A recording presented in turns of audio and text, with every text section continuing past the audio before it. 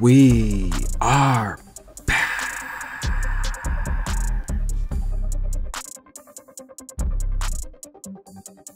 1, 2, and 3 have been eliminated. Let's get down to the nitty gritty. Oh yeah!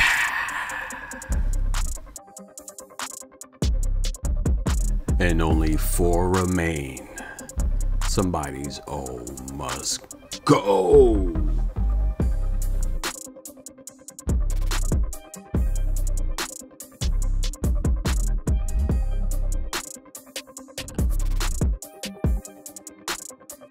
Five foot 10, 29 years old from the USA. She's a bad mama jamma. Shut your mouth. At least that's what she told Sakkari to do. Wait, I did not hit anyone. I hit the ball. Shut your face.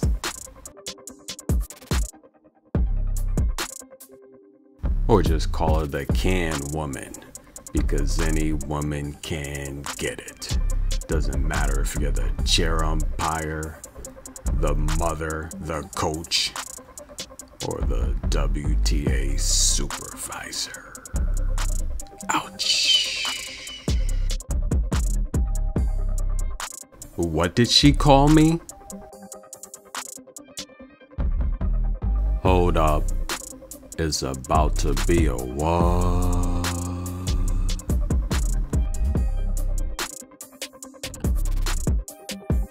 Girl fight.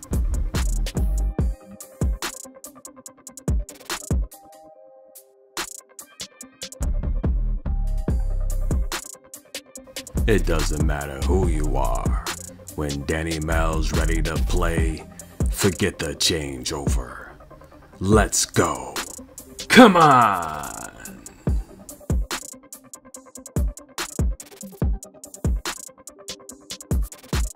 And not even Paula Badosa's got a say in that.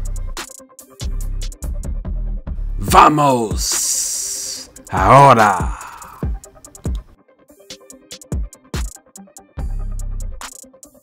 Esperaré. Dos veces, dos veces.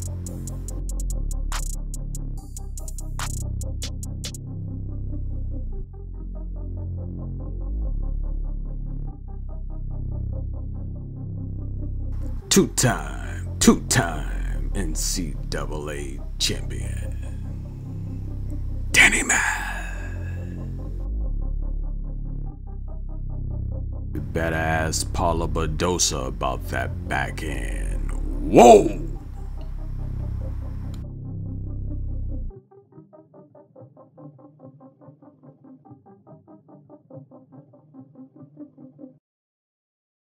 Five foot 10, 27 years old from the Czech Republic. She's a Grand Slam champion, but just call her Iga's worst nightmare. Ouch!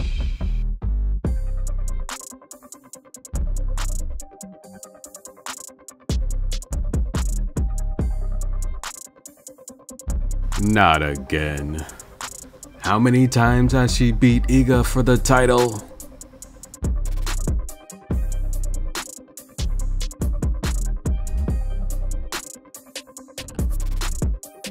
That's a lock.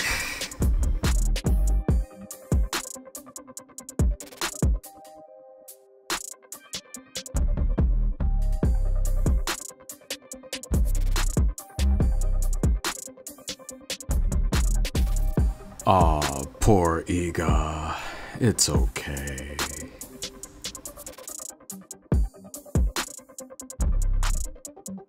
But things weren't always that great. Did you see what happened in New York City? Whoa!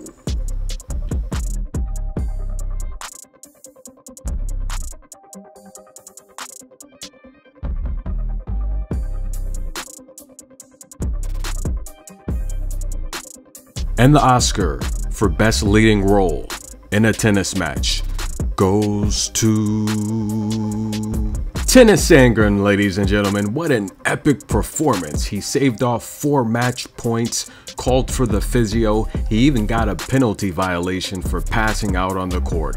Unbelievable. That's right, good energy. This is definitely the best performance I've ever seen in a tennis match. With those underdog odds, unbelievable. I'm surprised he didn't get disqualified. He could barely get the ball over the net. He was out of breath, exhausted. This is just a miraculous performance. Leading role in a tennis match. Hands down, this is the best Oscar performance I've ever seen in my life.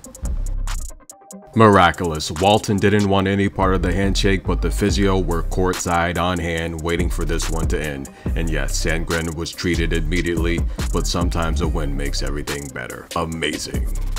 Barbora got the victory but would have to withdraw with an abdominal injury. But thank goodness it wasn't the pinky toe. Muguruza wasn't happy. She had words at the net, but didn't have much to say in the post-match interview except, "I just didn't play my best."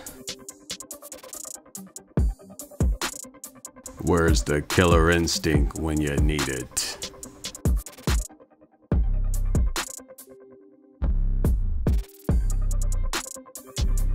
Matala, matala.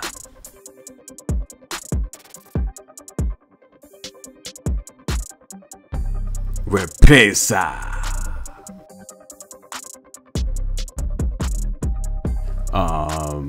Yeah, okay. Danielle averages 4 aces per match and wins 71% of her service games. She wins 30% of her return games and gets 67% of her first service in play. She breaks opponents when they're pressured at 58%. She's saving 43% of her own break points.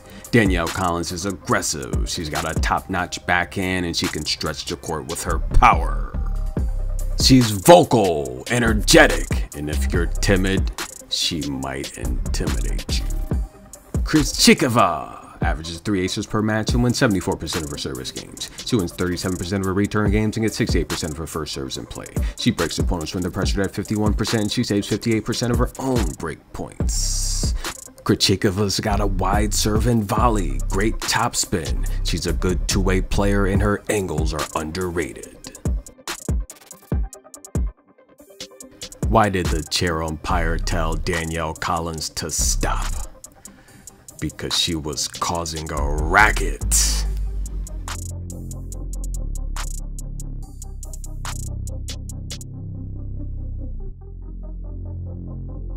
And I'll take Barbora, the underdog, and the free games. I think Barbora can win this match outright, but I'll take the free 6.5. Why not?